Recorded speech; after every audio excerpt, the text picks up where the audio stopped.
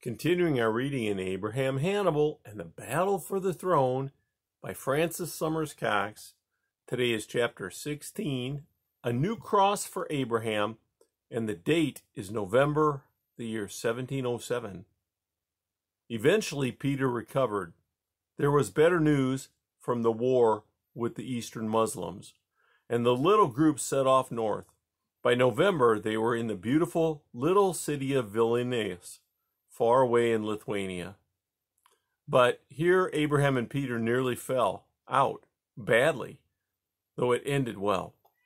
It was a Saturday evening, and everyone was at a big, noisy dinner in a nobleman's mansion. Most of Peter's parties and dinners were fairly noisy. Abraham was helping to serve beer and wine and vodka, but it was all quite disorganized. So every now and then he and the other page boys could sit at a table with the guests and join in the eating and drinking. Catherine wasn't with them in Vilnius. She had gone to stay in St. Petersburg, where quite a comfortable home had been built for them over the last few months, as she was having another baby. Peter was getting drunk. He usually drank more when she wasn't around. There was a queen there at the party, the Queen of Poland, but Peter certainly didn't listen to her the way he did to Catherine. A band was playing, a cheerful dance, and a little dwarf couple, a tiny, stocky man and woman dressed in magnificent ball clothes, were leaping and twirling to the tune in front of the Tsar's table. Peter was clapping loudly, slightly out of time with the music and laughing himself sick. Almost everyone else was clapping and laughing too, but not so as to drown out the Tsar. Abraham had often seen dwarves at the Tsar's parties, as well as normal-sized jesters. Peter adored them and found them incredibly funny. He was just pouring the Tsar some beer when a messenger arrived. Peter opened the letter, read it, stood up rather unsteadily, and called out, "Silence! We have good news from St. Petersburg. My gracious Lady Catherine has had a child, a daughter this time. We shall name her Catherine." There were loud cheers, clapping, and stomping from the guests. The lady dwarf danced around, mimicking rocking a baby in her arms, while the man dwarf lay down on the dirty floor, waved his hands and feet in the air, and bawled loudly, baby fashion. Peter held his hand up for silence. "Thank you. We'll all thank God for this tomorrow in church. And now, let's drink a toast to baby Catherine and to Catherine her mother.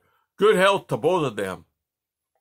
Abraham switched to making sure that everyone had vodka for the toast, and the guests downed their glasses in one roaring out.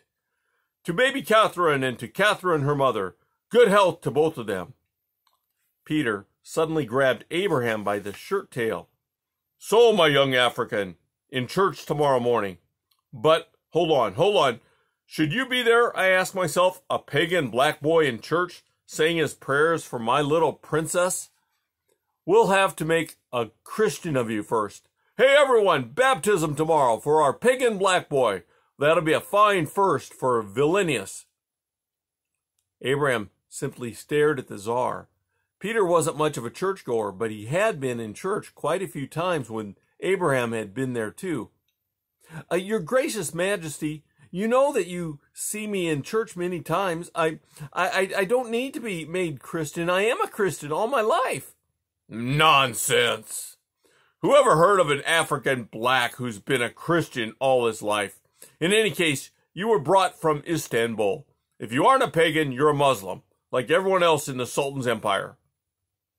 In his mind, Abraham suddenly saw the desert raider Kamal, his guard on the journey to the slave market in Arabia. He saw in Kamal's hand the silver cross he had been given at his baptism. He heard him spit scornfully. "Well, you're not going to keep this, are we?" And he saw the cross spinning off out of sight, far into the dust and grit of the desert. He saw himself as Ibrahim, dressed as an Arab, then as a Turk, bowing to the holy city of Mecca 5 times a day, month after month. Quickly, Abraham shut the pictures out. "I am a Christian." he burst out fiercely. "And I don't need to be baptized." Peter looked at him calmly. "We'll see about that." In spite of the beer and the vodka, Peter remembered everything the next morning. He went round collecting his servants and officials. "Sunday morning, time for church, everyone. Time to give thanks for my daughter. And I want to see my guests from yesterday. Off you go. Round them up. Where's my little pagan black? Oh, where's my young Abraham, African? Ready for your great day?" Abraham stood, scowling furiously. So it really isn't one of his drunken jokes. He's serious, and there's absolutely nothing I can do about it. "I shall be your godfather, boy. How would you like that? And I'm sure our gracious lady, Her Majesty of Poland, will be delighted to stand in as godmother. How about that, then? Royal godparents for our little black slave boy. A fine joke, eh? Not to say an extraordinary honor." Abraham began to hesitate. Well, this was a bit different than from his christening as a tiny baby, which he couldn't even remember, in a country far away. A king and a queen as godparents to welcome me to my new life in Russia? If only he'd behave as though he meant it as an honor instead of teasing me the way he does. Sometimes he can make me feel I'm really worth something, and the next minute he's doing his best to make me feel like one of his dwarves. Anyway, what choice have I got? So Abraham went along with the great crowd of last night's guests, trooping off to the church, a good many of them looking the worse for last night's drink. The Russian church in Vilnius was only a little one, since most of the local people went to their own churches. Peter led the way in, with the Queen of Poland as an honored guest, and as many of the others as could fit squashed inside, with the rest overflowing into the street. Inside and out, there was a terrible din of clattering and laughing. It all seemed to be a big joke. Certainly Peter was in a jolly mood. "Well, good people," he roared, "it's not often in Vilnius we get to see an African jungle savage brought into the Holy Mother Church. It'll be a fine sight, I promise you." The priest had been warned about the baptism, had a great silver basin of water ready for the ceremony, and a long white robe for Abraham. "Does the black boy understand what he is doing?" he asked the Tsar. "Does he speak Russian?" "I do speak Russian," cut in Abraham, which made the priest raise his eyebrows, shocked at his rudeness. "And I understand that I am doing this at the Tsar's command, but I am baptized Christian already in my own country, but His Majesty will not believe it." The priest looked even more shocked, but he said, "Will you put on the right robe to show that you are entering into a new life of holiness?" Abraham pulled it on over his clothes. A small choir began to sing. The chattering died down, and the priest began to chant, not in normal Russian, but in the old language of the church, which Abraham knew was used for all the prayers, just as in Ethiopia priests had used a special old language when they prayed. The Tsar and the Queen of Poland moved beside Abraham to take their part, and the priest asked them in Russian, "What name is he to take?" Let him take my name. Christen him Peter." Abraham could not believe that he had heard right. "You can't do that. I mean, Your Gracious Majesty, that's impossible. My name is Abraham. I can't be christened Peter with respect to your name, sir." "Nonsense, boy. Peter's a name you can be proud of. You should have a good saint's name, like a proper Russian. What kind of name is Abraham, anyway? Some sort of pagan, gibberish, Jewish, Muslim nonsense? We can't have a Russian name. No Russian's called that." "My name is Abraham. I was baptized with it in my own country, and you can't make me change it. It's in the Bible. Isn't the Bible good enough for you? I won't be called Peter. I won't be called Peter." Abraham started pulling the white robe off over his head and off his arms, panting and clumsy with rage. The church was quiet now, as everyone stared. "You can't make me. I won't let you. My name is Abraham, and I won't ever change it. I am a good Christian, as you are, and Your Majesty, and my baptism was as good as yours. I am who I am, and you can't make me into somebody else."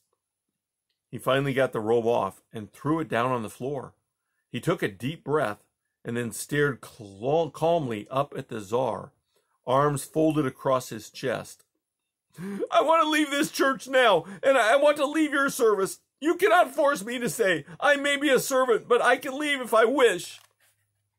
The church was deathly quiet. Peter stood, his face expressionless, his arms folded too. For a minute, then too, the giant Tsar and the young boy stood, looking each other in the face. Then Peter bent down, picked up the white robe, and straightened it out. He held it out to the boy. Will you be christened with your own name, Abraham, with me and Her Majesty of Poland as your godparents, as a sign that you are part of my family and that I will be like a father to you? Abraham gasped. A great sob rose inside his chest, and tears pricked behind his eyes. He controlled them both. Why be weak now when he had been so strong? I've won, and they're not taking my name away. For a moment he could not speak. Then he said, Most gracious Majesty, I agree with what you ask. And so for the second time in his life, Abraham was baptized with water, and for the second time he had a blessed cross tied around his neck. Then he was anointed with holy oil, and then the service of thanksgiving for the baby Princess Catherine began. A couple of weeks later, they set off for St. Petersburg to see the two Catherines for themselves. But it was not the joyful meeting they had been looking forward to. That's the end of chapter 16.